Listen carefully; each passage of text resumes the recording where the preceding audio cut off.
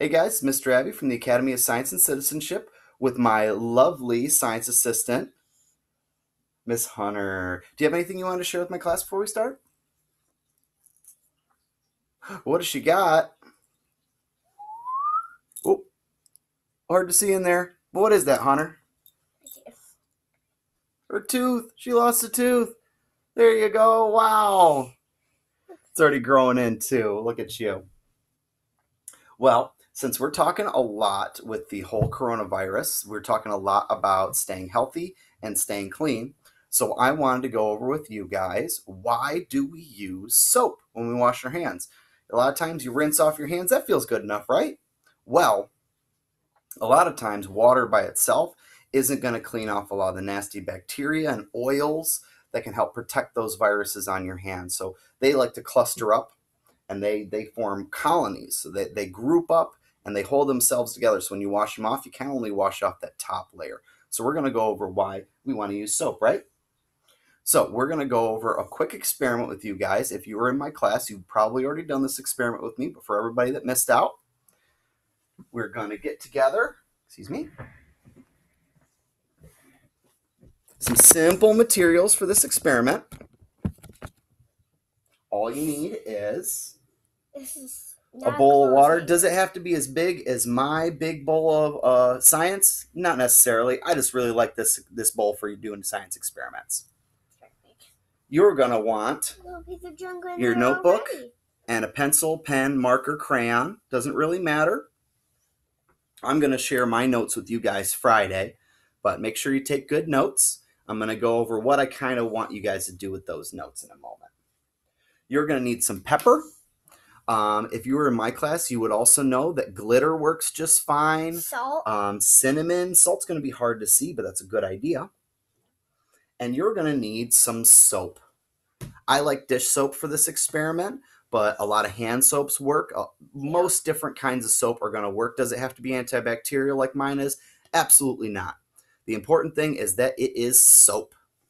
So soap has a lot of really cool properties when it comes to washing your hands. When you just rinse your hands off with water, a lot of times you're going to still have just a little bit less, but you're still going to have whatever it was on your hands. Like if you've been eating chicken or you got like lots of sugar on your hands from eating donuts or something like that, you notice you can rinse your hands off, but there's still like a sticky sometimes. Still a little bit of oily. What your soap is going to do is it's going to break all those molecules that whatever it's your bacteria or your grease and stuff like that is going to use to hold itself together. That's what the soap is good for. Also, you can use confetti for it. Sure, maybe confetti might work. I haven't tested this, so don't take that as gospel. It better be small. Maybe. So what you're going to do with your pepper, I don't know if I mentioned it, the pepper is going to be your last ingredient.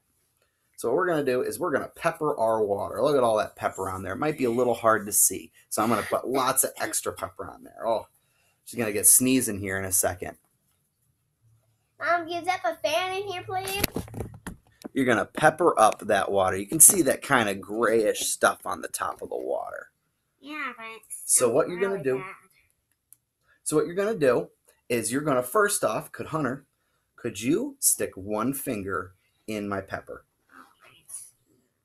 Oh my goodness. Oh my. Oh, now show that finger to the camera. No.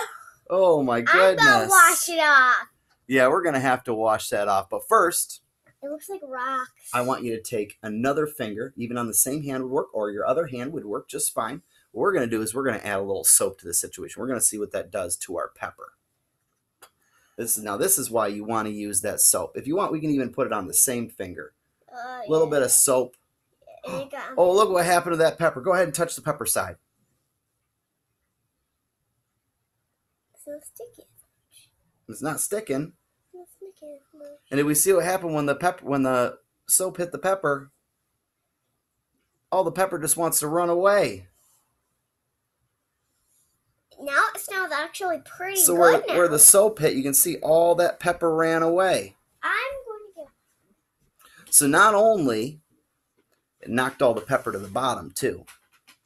So not only does that soap keep the stuff from sticking to your hands still, but it's going to make all the things that were holding it all together on the top of the water, it's going to break all that up.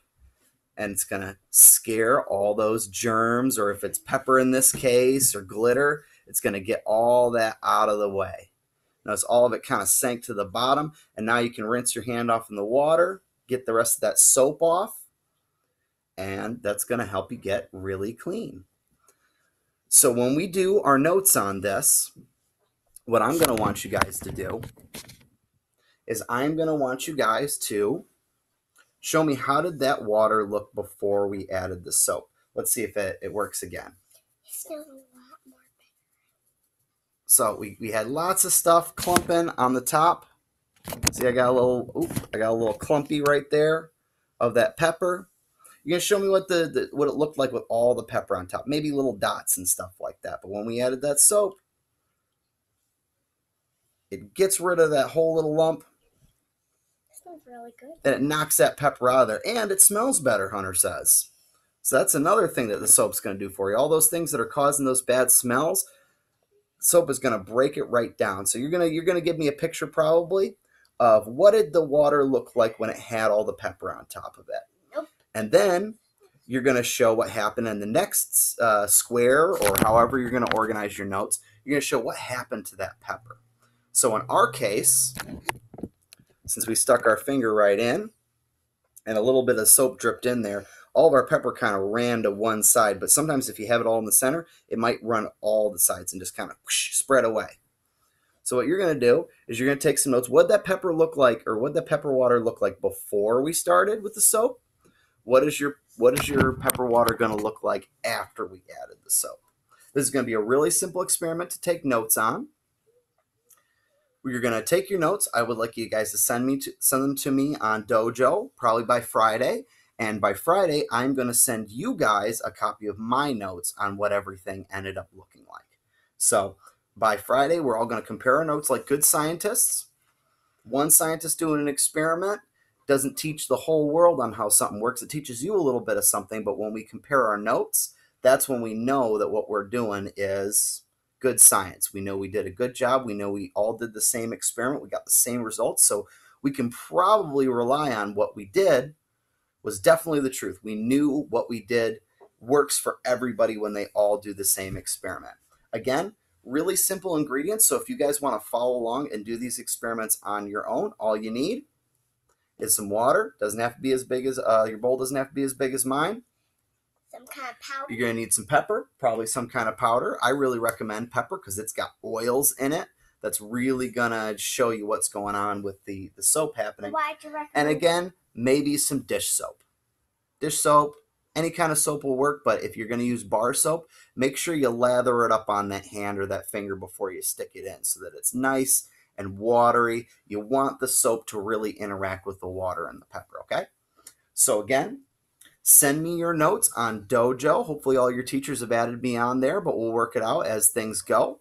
Nice simple experiment for you guys to start with. If you've already done it with me, you might have a hypothesis or a good educated guess on what you thought was going to happen, but run it yourselves, see what happens, and I look forward to seeing all of your notes. You guys have a great day. How much